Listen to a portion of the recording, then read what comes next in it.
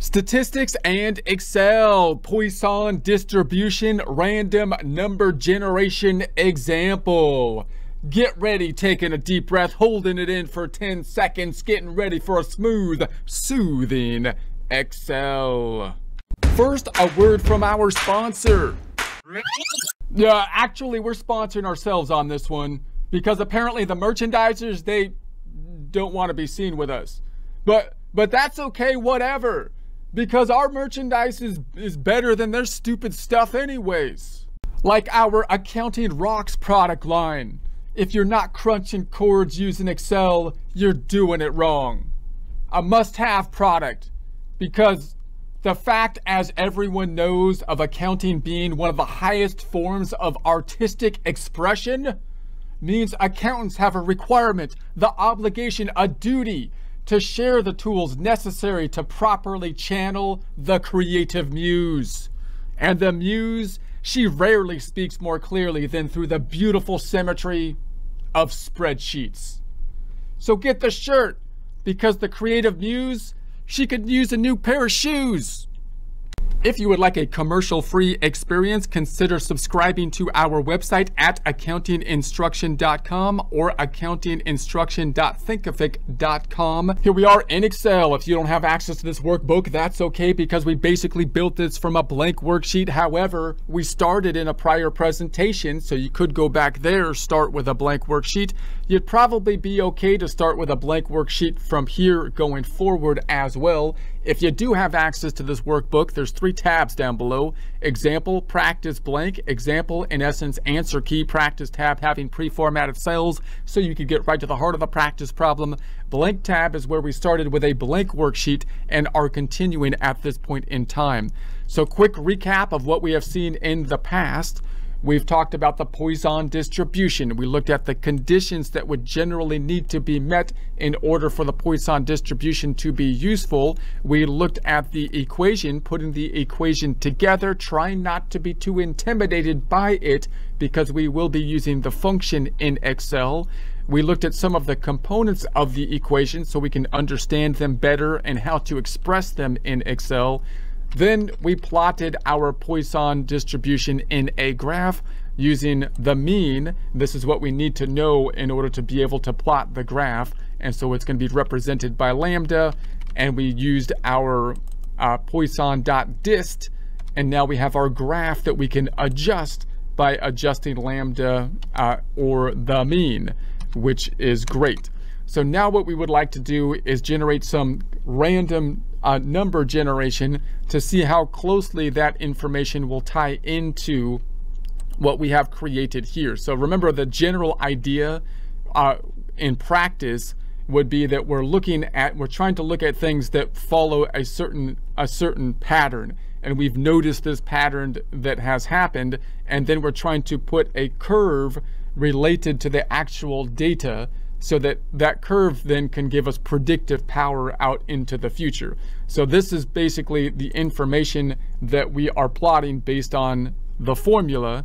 And now we want to see how closely that might tie into the actual data. And this is often a case where we have a line weighting type of situation, for example, and we're trying to see, for example, what's the likelihood that 3 people will show up in the next interval of time, right? Those are the types of questions. We'll get into some examples more in future presentations. For now, we'd like to say, okay, well, how can we actually generate a real world kind of situation where we have actual data that has a random element to it, but follows the conditions of the Poisson distribution?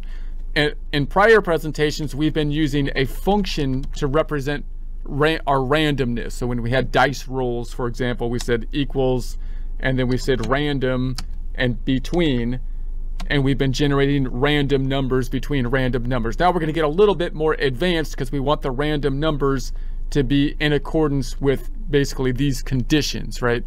So what we want to do then, I'm going to go to the data tab, and there's an analysis group over here, which you may not have and will not have generally by default, but you can add it in oftentimes.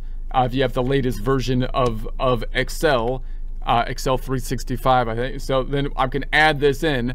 So I can then go to do that. I go to the File tab, and then we're going to go to the options down below, and then within the options you want to go into the add-ins, and then you've got this little box down below which says manage. You want this to be on the add-ins, and then hit the go.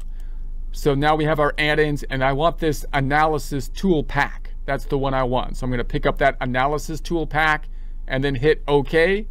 And if you have that, then when I go into the data tab, I should have this group of analysis, and I've got my data analysis up top.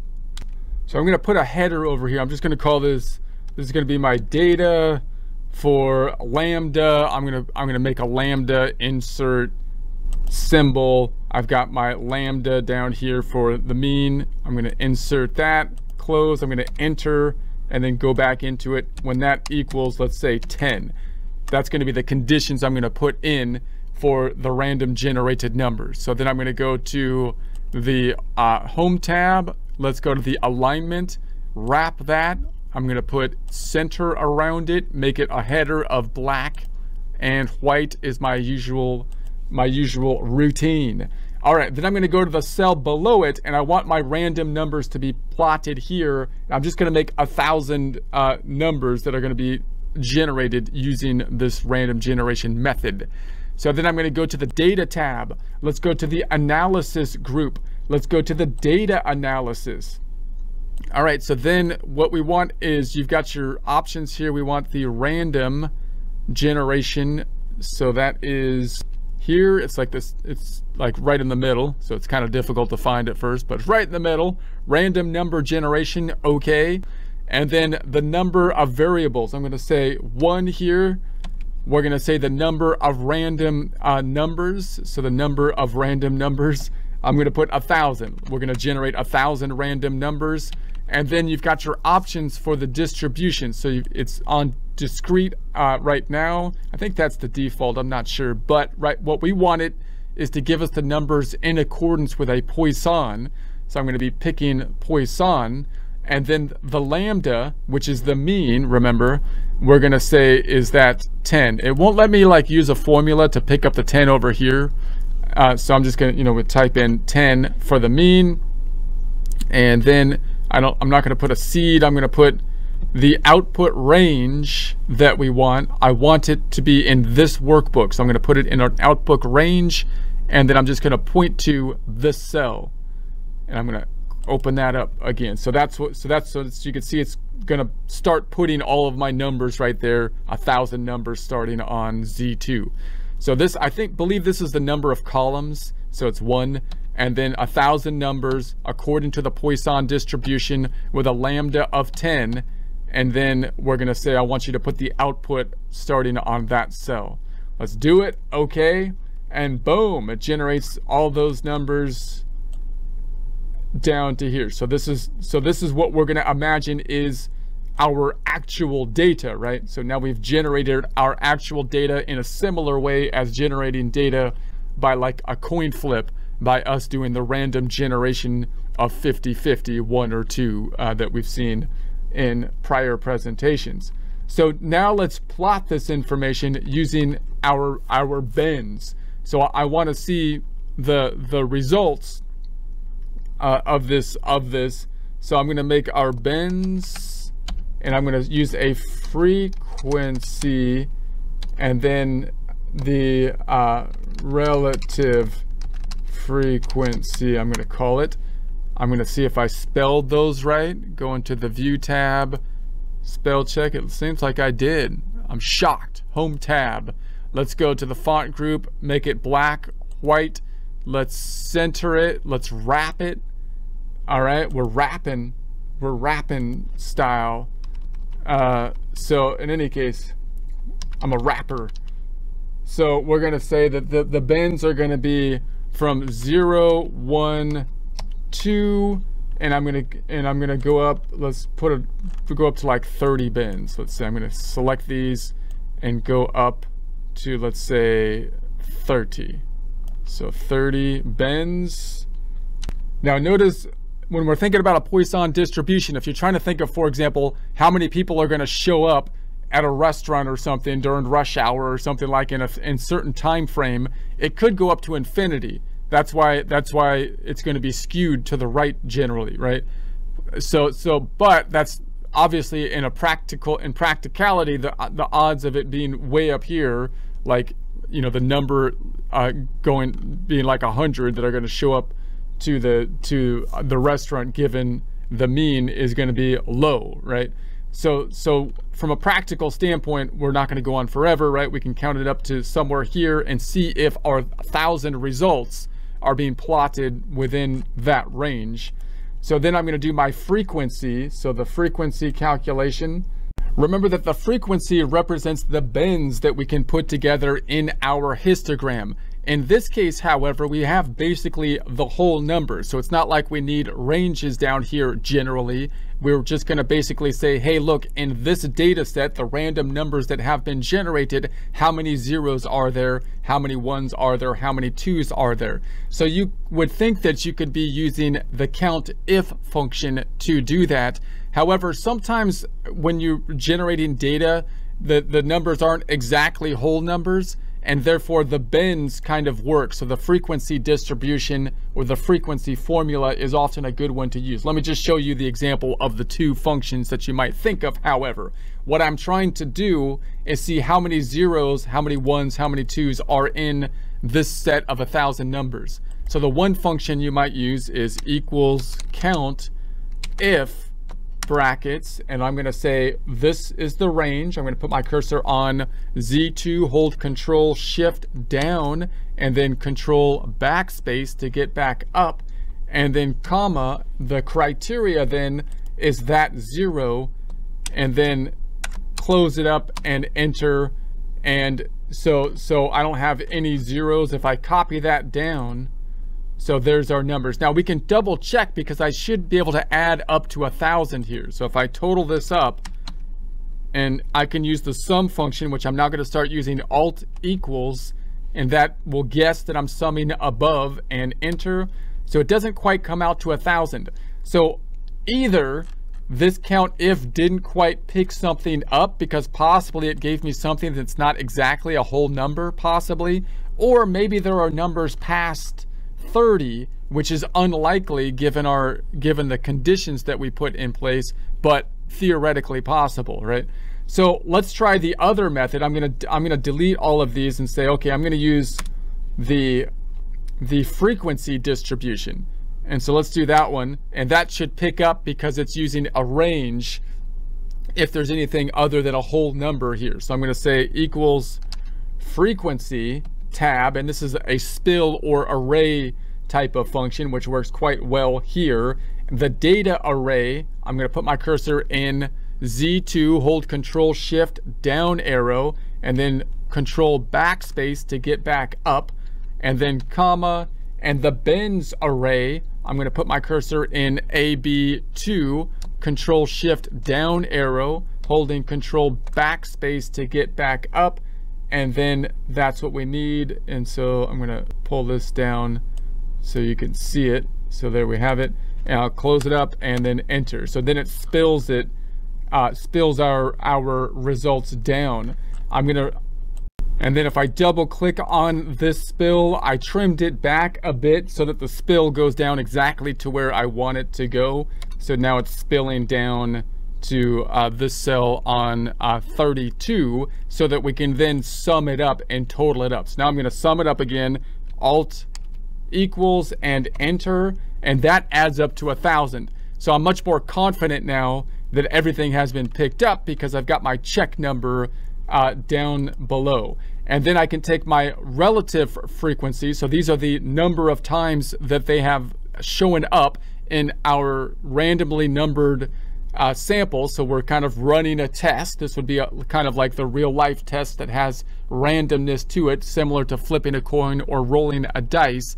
And I want to then think about how often these results showed up in comparison to the total, to the 1,000. What's the percentage of the time that they showed up? Because that's what we generally have here with the Poisson distribution, right? What's the percent likelihood that it's going to be 2, right? It's 0.23% that it's going to be that. So let's see our ranges. So this is going to be equal to 0 over 1000. That 1000, I don't want it to move when I copy it down, so I'm going to select F4. Now this is, I could also use the spills arrays with some of these formulas, but I still like the absolute references when I can use them, and I typically use the spills and arrays when they give me some added value, such as this frequency one. That gives me added value, because sometimes when I put tables in place, those spills and arrays can kind of make it difficult with the table. So there's pros and cons of them. Any case, I'm going to double click on the fill handle and copy that down.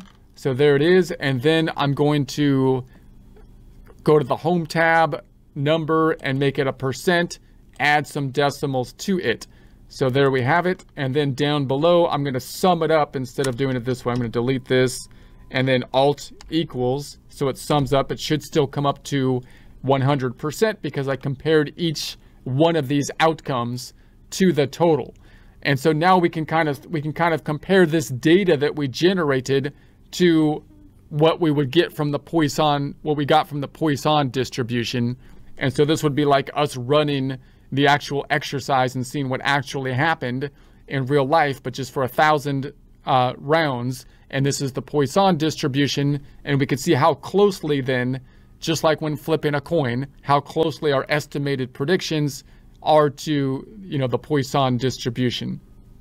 So here we had 10 versus 5, 23 versus 10, 0.76 versus this, 1.4 versus 1.8, 3.78 versus 3.3, 6.31 versus 6.3, so it's very close. And then 9 versus 7, 11 versus the 12, 12.51, right? We can put the differences here. Let's just do the differences.